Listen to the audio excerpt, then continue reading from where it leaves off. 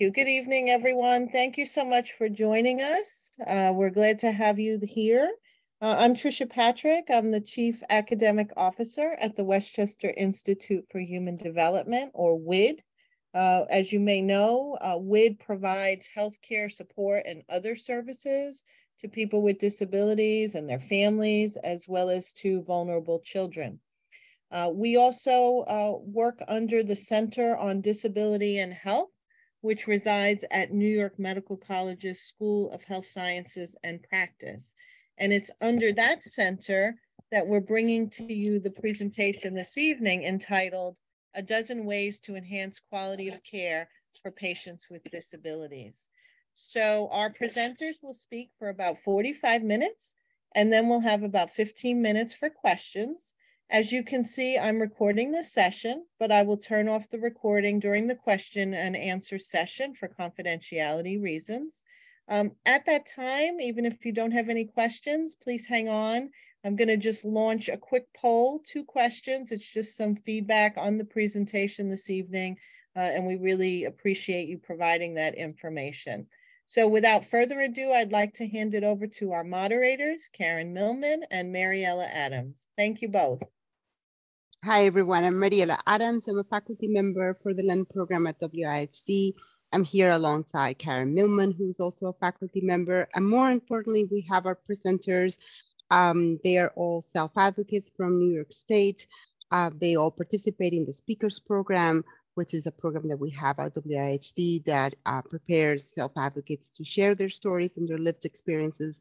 And I'll let them sort of introduce themselves throughout the presentation. So I'm going to share the presentation and they'll get going. You'll get a chance to meet them.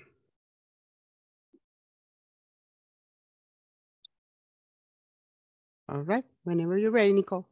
Okay, my name is Nicole Hastings.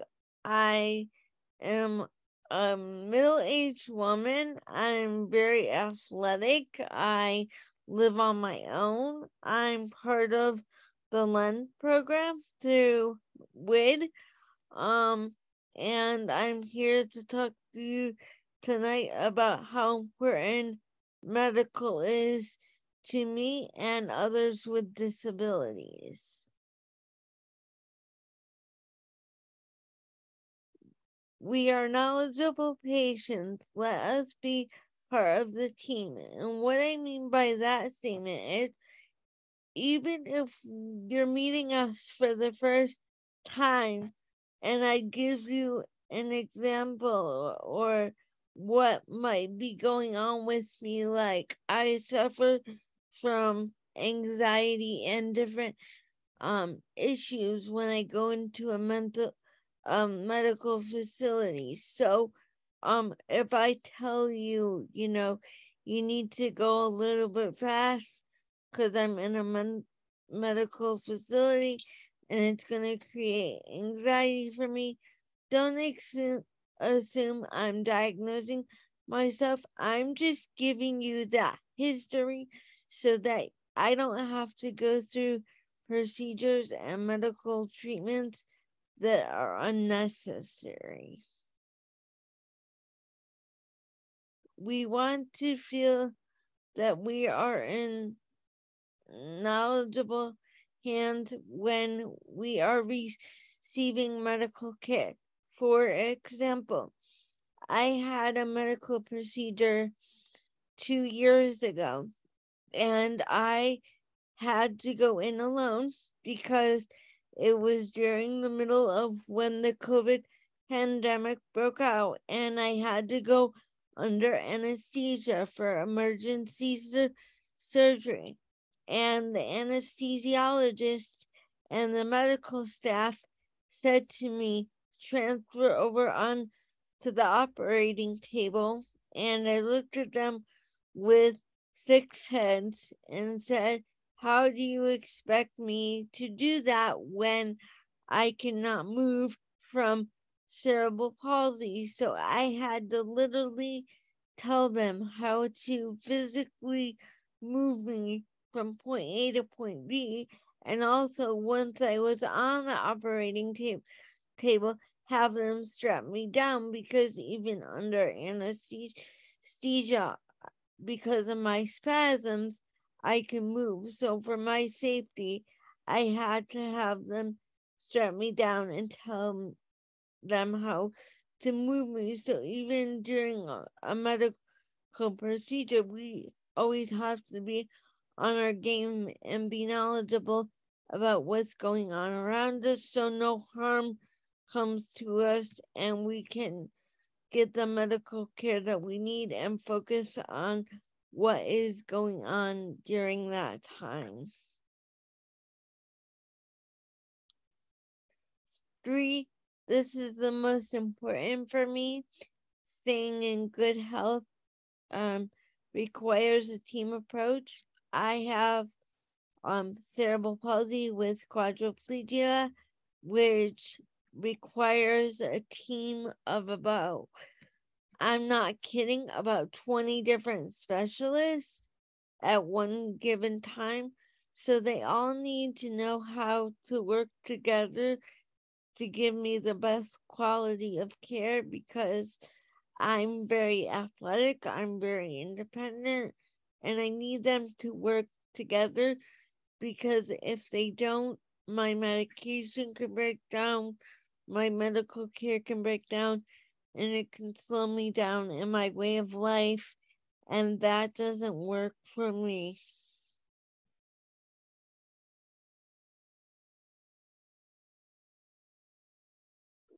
Hi, my name is Bobby Terry. I have cerebral palsy. I use a wheelchair to get around. I used to live in group homes and used to have a lot of people to help me with my medical information or medical decisions when it came to seeing doctors or whoever. But now I live on my own and I still have my own supports, circle of supports and stuff. But now that I live on my own, I have to make a lot of those decisions and see a lot of doctors.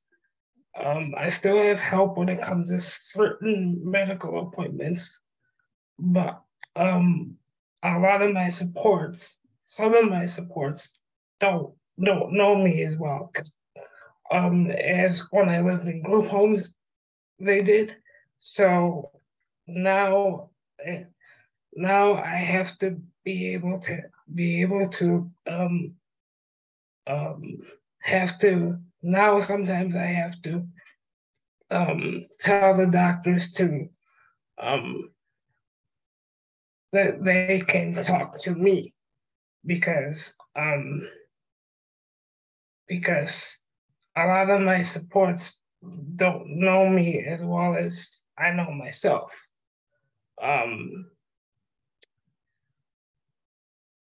When I lived in group homes, there was a lot of people that uh, I relied on to help me with when it came to my medical history or when it came to um, when it came to talking about medications or if it came to having surgery or not. A lot of those decisions came down to, even though they would ask me, a lot of those decisions came down to them, and it also came down to my parents. The reason why it switched is because I wanted to be more independent with as far as living on my own and being able to make a lot of those decisions because I realized I still needed help, but you know what? I can make those decisions on my own with some support. So now that I also went now that I've gone through a program called supported decision making, um, which got my rights restored back to me. So now I'm not under guardianship. Now I have people on my team that still they help me make decisions, but the final decisions of what I want to do with my own medical decisions come down to me. You know, they still give me their opinions, but it all comes down to me. So,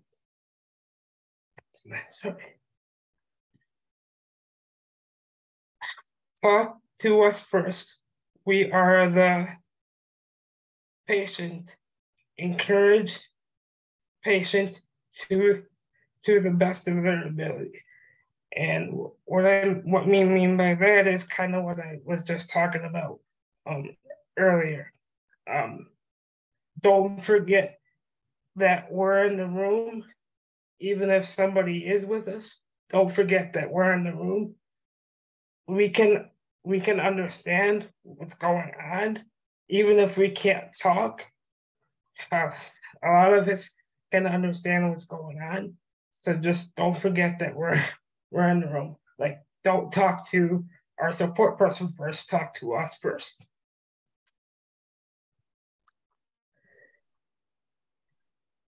Accessibility is more than just ramps and handicap bathrooms. We need to feel comfortable in physical spaces. And what we mean by that is, like for me, example is sometimes I get, if the room isn't where the medical appointment is, if the room isn't big enough or small enough for my wheelchair, I'm not gonna feel comfortable going there. Or if I've me myself, I feel claustrophobic or something like that happens, then I'm gonna want to move myself to a bigger area so I feel like I have space. So just make sure that the room is accessible to us. We want to be in good health. Explain to us your treatment plan and consider how it would affect our quality of life.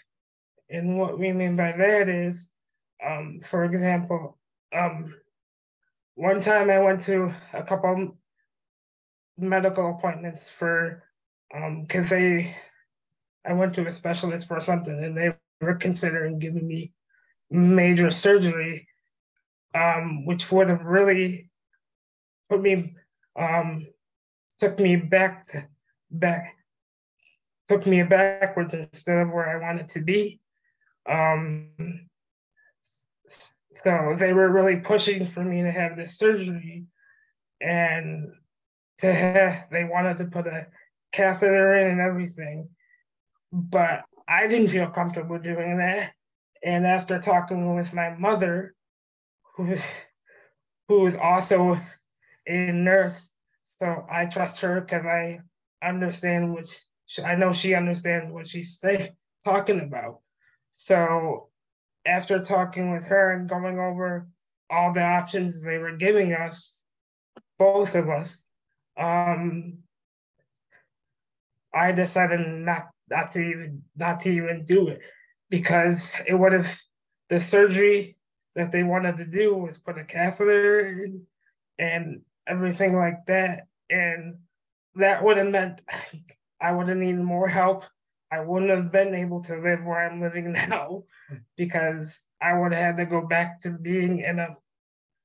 possibly being in a group home, possibly having a lot more assistance, not being as independent, not being able to go anywhere without anybody, so it just would have really affected my whole entire life.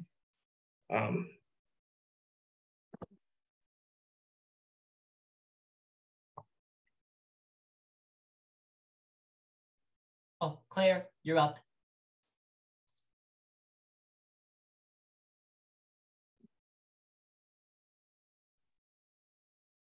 Oh, Claire, we can't hear you. You're muted. You're on mute, Claire. There she is. Oh, no. Go on. There you go. Okay. There you go. All right. You can hear me now? We can, Claire. All right. Hello, everyone. My name is Claire Poland. I work at WIHD with the Hear Our Voices organization. I also volunteer with many other organizations. I am not afraid to face challenges. For example, public speaking does not come easy to me, but I do it because I know it'll make a difference to other self-advocates and other medical professionals. So without further ado, let's talk about medical care.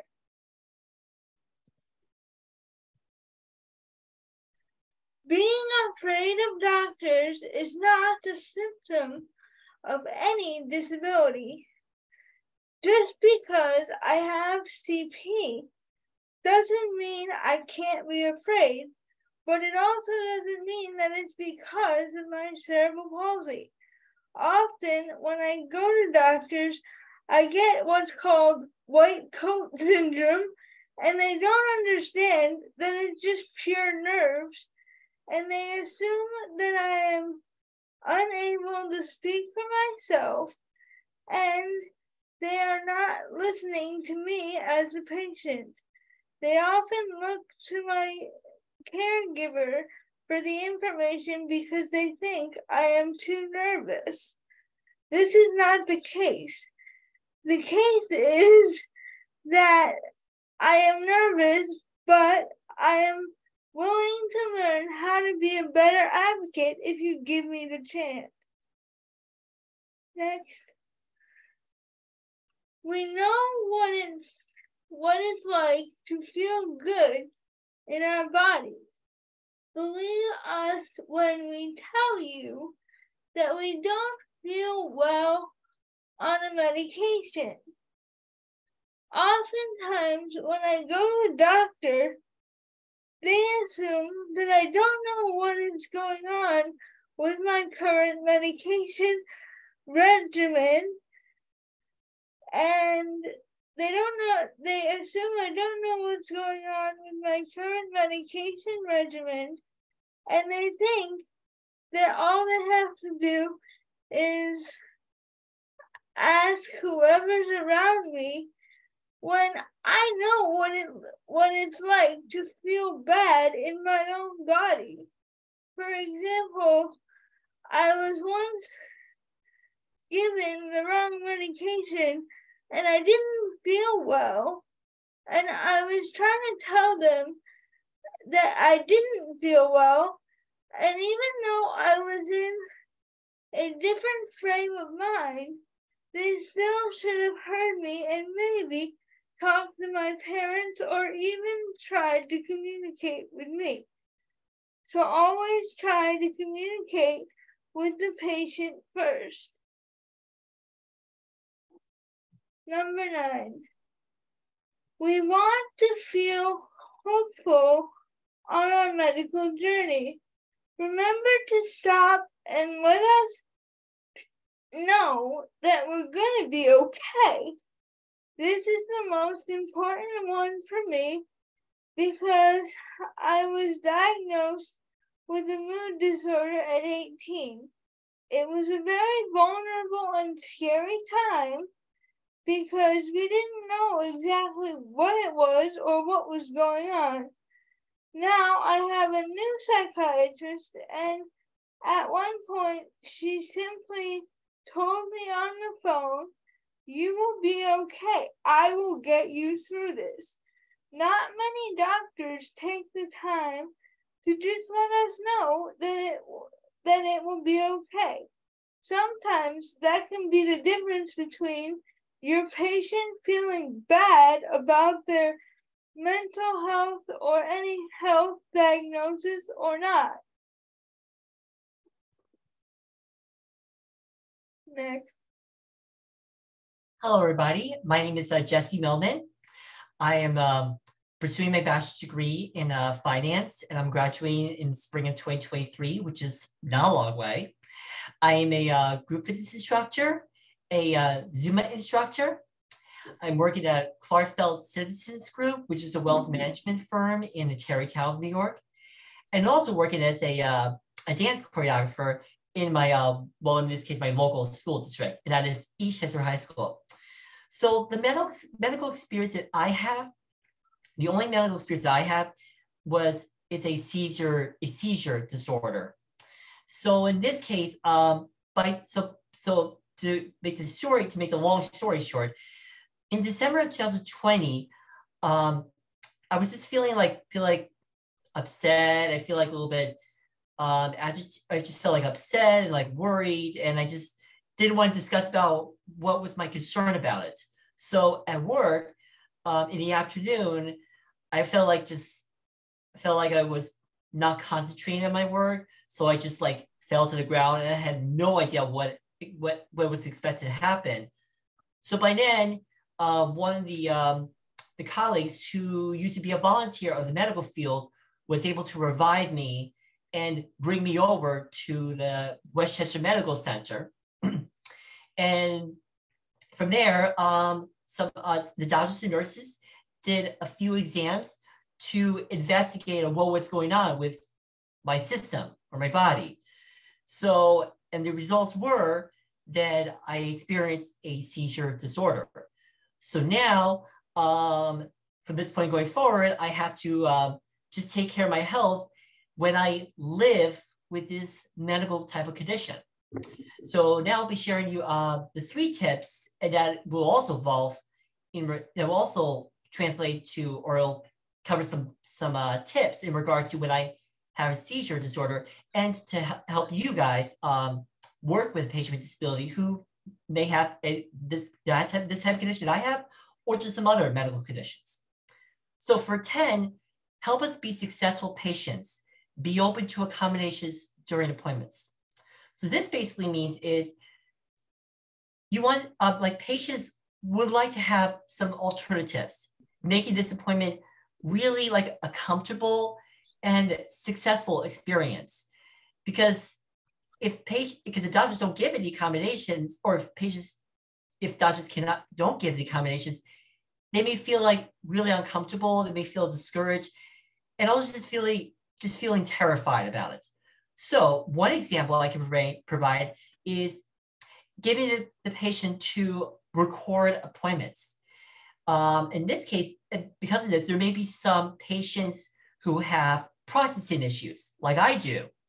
So basically I would just use the Otter app, or any other recording device. But first I have to make sure that the doctor would give me the okay. If that's so, then I will record it. Once it's done, I can just review it.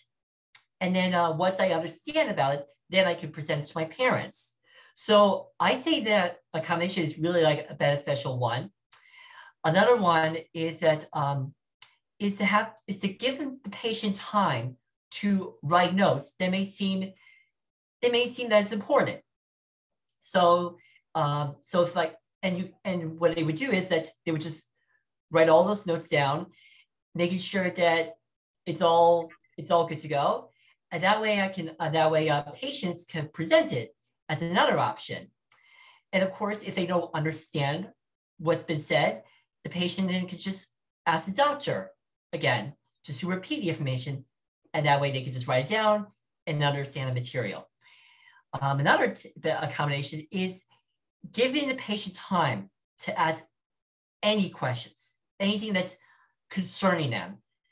Because if they don't understand what anything has been said, it's important for patients to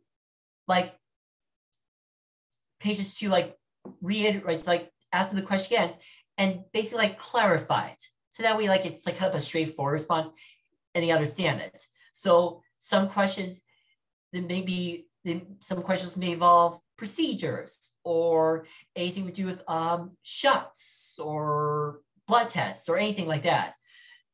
So in this case, they may ask some questions about it, and then just have it out just to clarify it. and making sure that it will be making sure the patient will be comfortable. It won't be as difficult. They'll just get through with it. So it's important for patients just to ask the questions. That way the doctor understands their concern and want to help the patient feel comfortable and successful.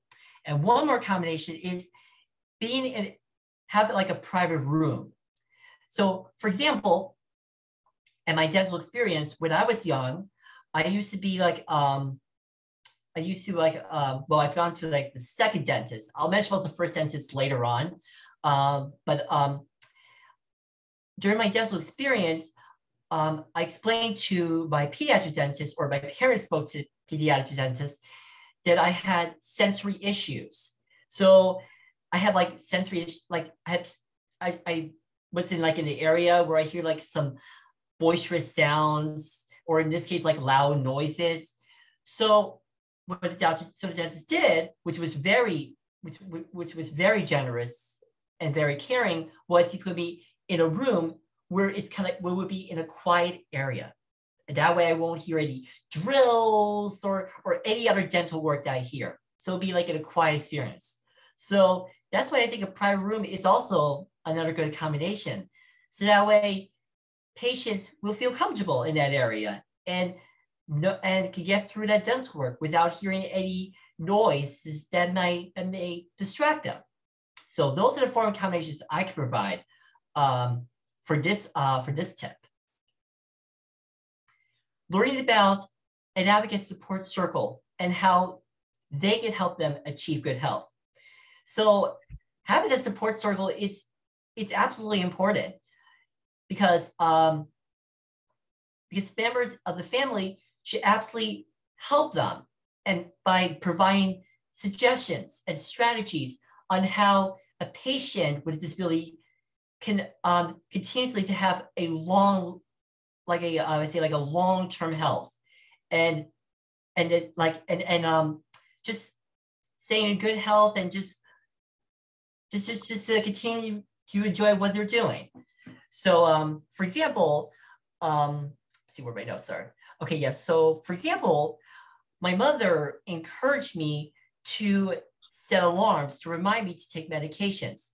And like I said before, I have a seizure disorder.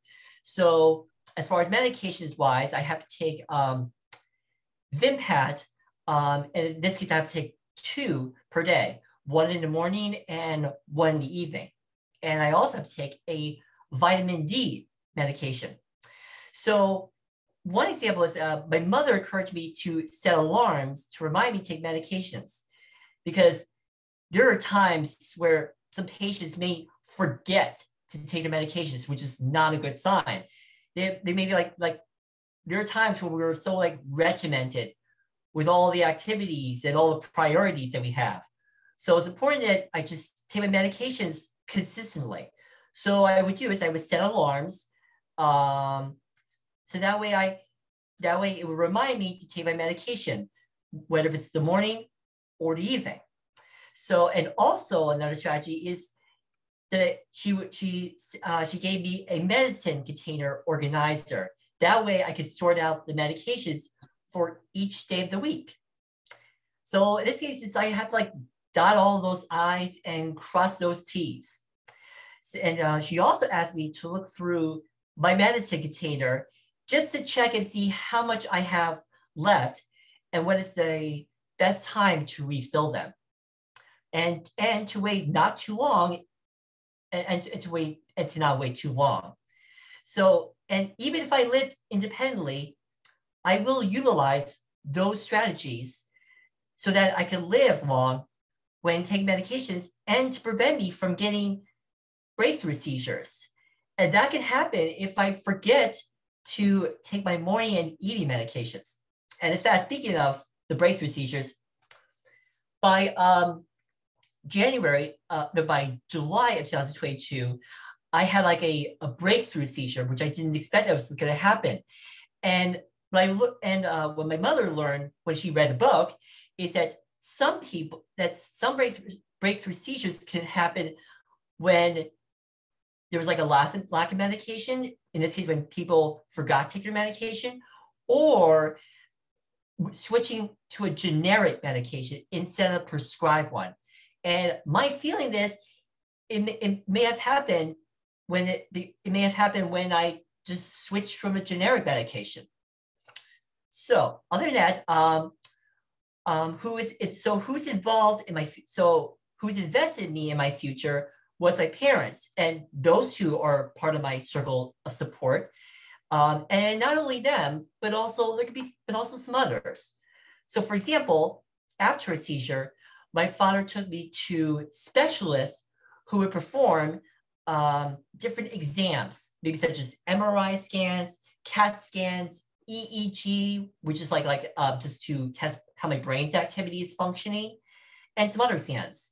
So, and as far as my mother, she reached out to parents that she knew from all the years of the special ed PTA to find the best neurologist that she could find, because my mother knew that there are some parents who have children with disabilities with seizure disorders.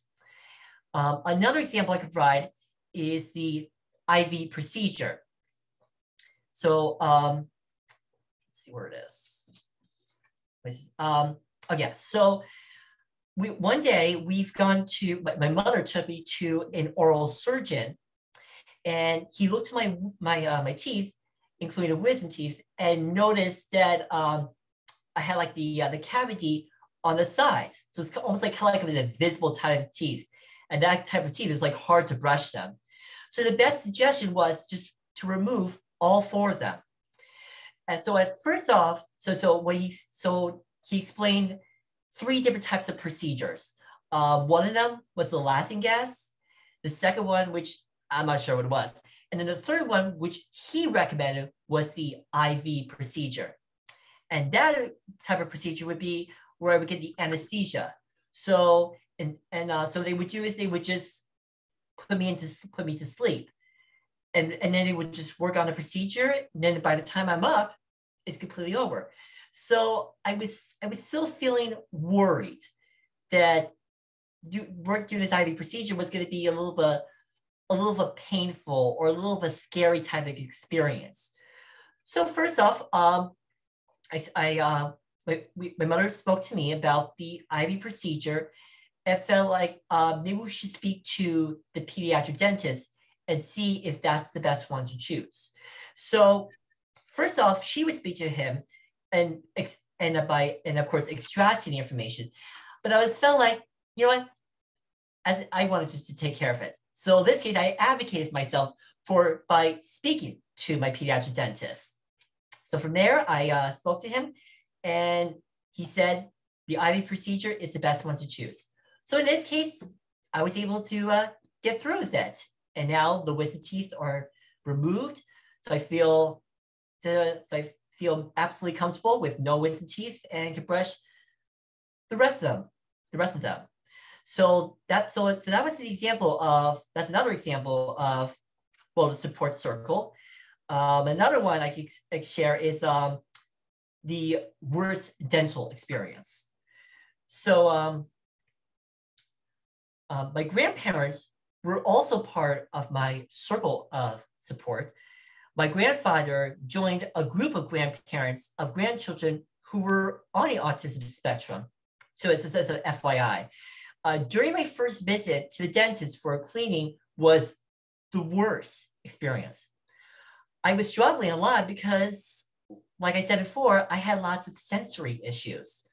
So what he did was, at 5 years old, my first pediatric dentist tried to open my mouth and started probing.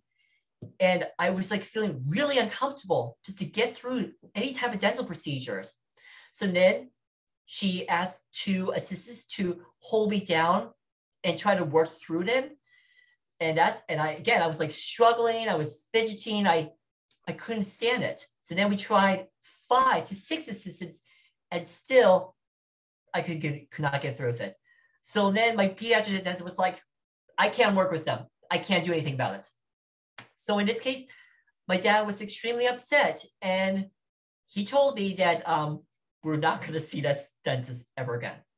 So my dad spoke to my mother, and my mother told my grandfather, who was a dentist for many years, and he suggested to find another dentist.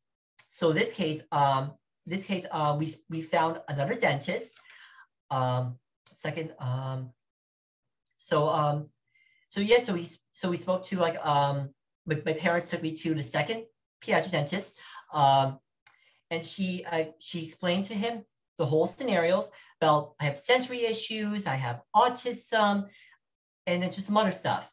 And he did was took me to a private room, and he shared, and he was like, any procedures that we do, you will be all right.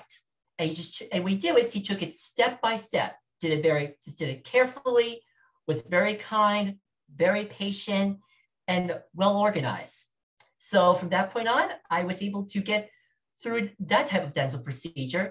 First we did a practice one, and then I was able to get through all the dental procedures. So I was very pleased that doctor was I could say considered as my circle of support. And I see what else meant. If I missed anything, I mentioned about that one. And and the seizures, I think I already mentioned about that. And so that for number 12, listening to us is more than just hearing what we have to say. Make it your job to create a disability-friendly medical office. So listening is also important, because we want doctors to hear for what the patient's concerns are, and knowing what is concerning them. So that way doctors can provide suggestions while after the question has been presented to them, and also like what their concerns are has been presented. So again, like we spend time in the office with myself, my parents, it is at the second pediatric dentist. We discuss about what my concerns are, and he just took it. Again, we just went to a private room, not like in a place out in the open. And he took it step by step. He was patient, kind, well organized. And that happened when I was 7 years old. And I gotta say, I really enjoyed this pediatric dentist. So now by the age of 28, believe it or not, I still go there because he utilizes all the key factors that I just mentioned. So I really enjoyed him very much. And not only that, I also have a hygienist who also utilizes those key factors. That's like patience, kindness, well organized, and just some other key factors. So in this case, they not only do the clinical work, but they genuinely care about me, which I really, really appreciate of. So and they also just listen to what I have to say, listen to like what I'm doing thus far, what are my concerns are. So listening is also another thing that doctors should use when working with any patient with a disability. So that's all all four of us have to present. So if they want to ask questions, please ask them away. So feel free to unmute yourselves.